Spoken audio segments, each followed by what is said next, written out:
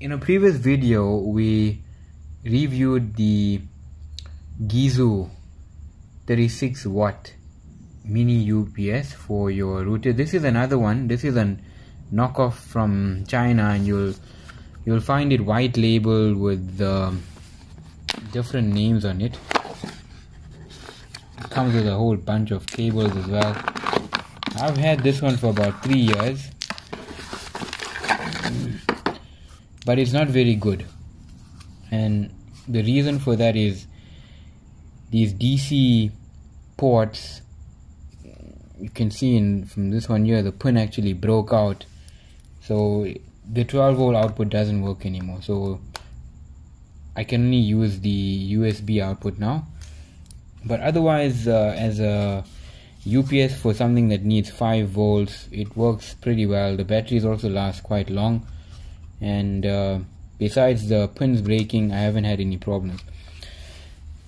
So how you're going to connect it to your router? You're going to use one of these cables. These are female to female cables. So you plug it in there, and then this one goes into your router or your fiber box.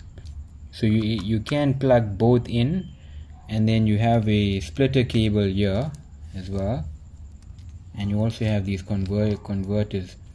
But what you need to do is you need to check the power rating on your router, and your 12 volt AC DC adapters will become redundant. So the power rating on your AC DC adapter will indicate whether it's 12 volt or 19 volt. The majority of the routers out there are 12 volt.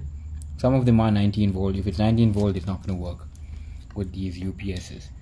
So with the splitter cable, what you could do is you have a single female to female. You plug one in on that side and then one on this side, and then you have two of them coming out. Okay, let's take a look at the router and how it's gonna go in. So for these mini UPSs to work, you have to have your fiber box and your router adjacent to one another, because the cables from these UPSs are not very long. The AC-DC adapter that's coming into your router, that's going to become redundant, and the one going into your fiber box is going to become redundant as well. Then you're going to have one AC-DC adapter that's going to be charging the mini UPS, and that's there, and then two cables coming out of the 12 volts.